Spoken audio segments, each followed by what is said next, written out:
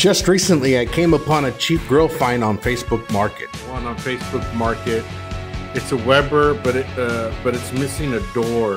This is a Weber gas grill.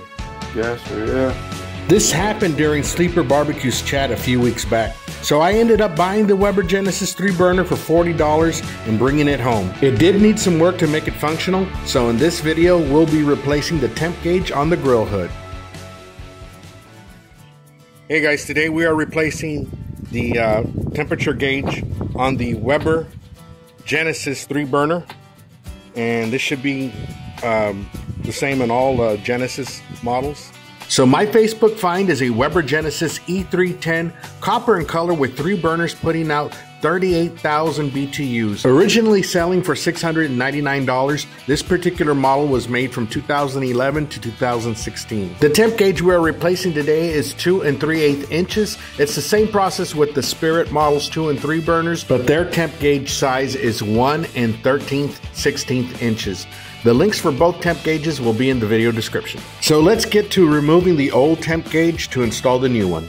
Now the wing nut was kind of stuck on with all that crud, but with some pliers I was able to remove it. So I got the original off. It does have this frame around the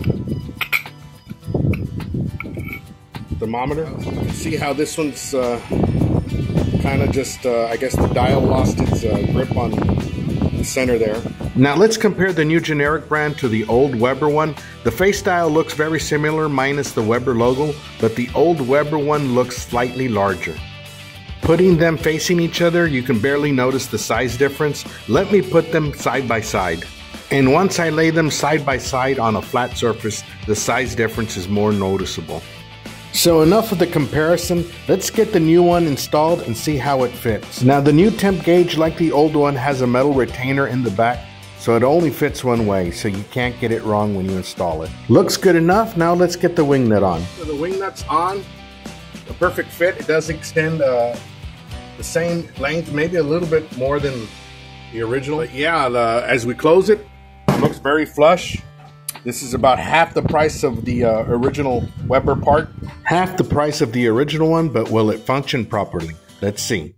And it's on, guys. Let's see how looks like it's starting to function. We were able to clean the burners enough to get the fire temperature to over 500 degrees. This is definitely a work in progress, but it was time to cook some meat. Yeah, we're well on our way cooking, guys. We got some ribs, some chicken, and some corn. Guys and gals, the food turned out fantastic, but there's still more work to do on the grill. If you want to follow me on this journey, make sure to subscribe, and your likes and comments are always appreciated. Remember to take care of yourself and each other. We'll see you on the next one.